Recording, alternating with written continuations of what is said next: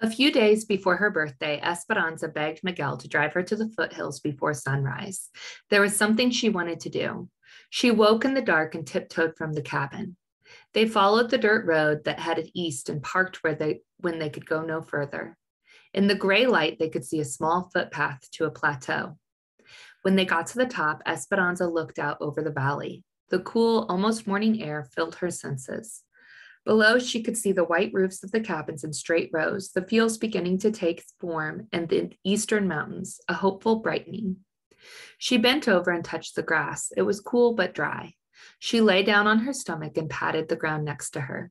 Miguel, did you know that if you lie on the ground and stay very still, you can feel the earth's heart beating?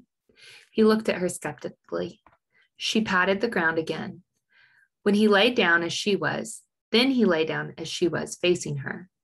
Will this happen soon, Esperanza? Aguantante tantillo y la fruta queda en tu mano.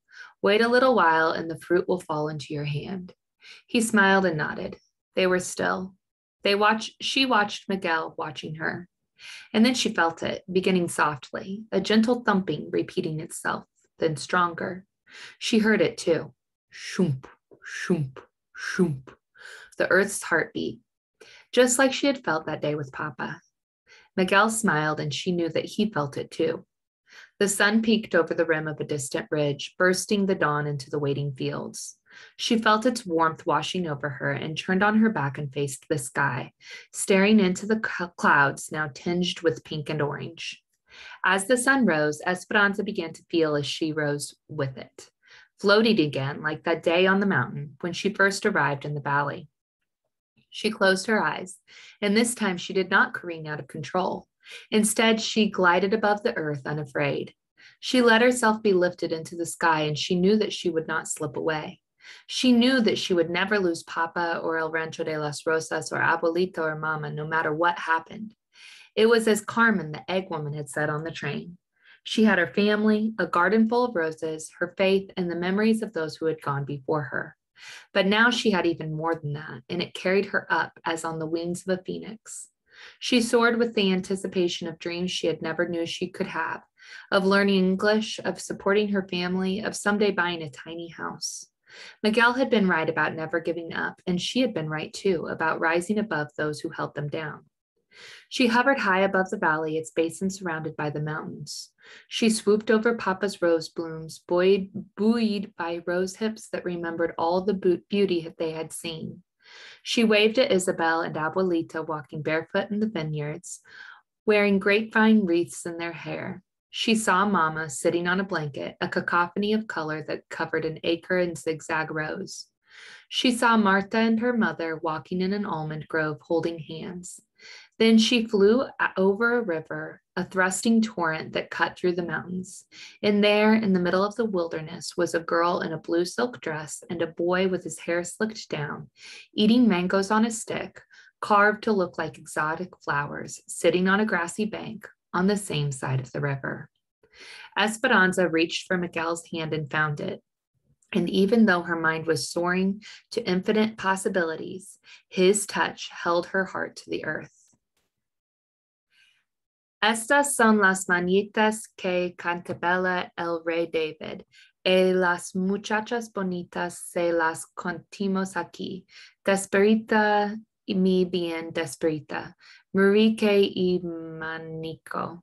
Ya los parjos cantan, la luna yasi mi tío.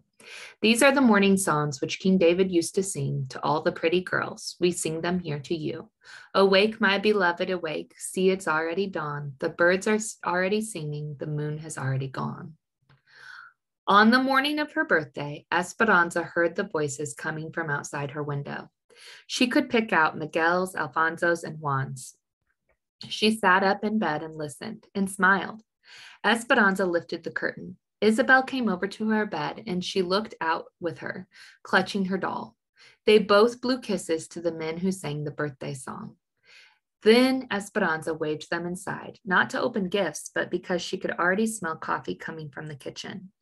They gathered for breakfast. Mama and Abuelita, Hortensia and Alfonso, Josefina and Juan, the babies and Isabel. Irene and Melina came too with their family, and Miguel. It wasn't exactly like the birthdays of her past, but it would still be a celebration.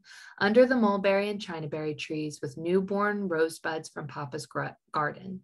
Although there were no papayas, there was cantaloupe, lime, and coconut salad, and machaca burritos topped with lots of laughter and teasing.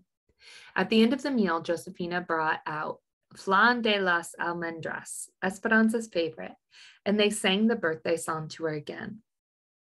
Isabel sat next to Abuelita at the wooden table. They each held crochet hooks and a skein of yarn. Now watch, Isabel, 10 stitches up to the top of the mountain. Abuelita demonstrated and Isabel carefully copied her movements. The needle rocked awkwardly, and at the end of her beginning rows, Isabel held up her work to show Esperanza. Mine is all crooked. Esperanza smiled and reached over and gently pulled the yarn, unraveling the uneven stitches. Then she looked into Isabel's trusting eyes and said, "Do not ever be afraid to start over."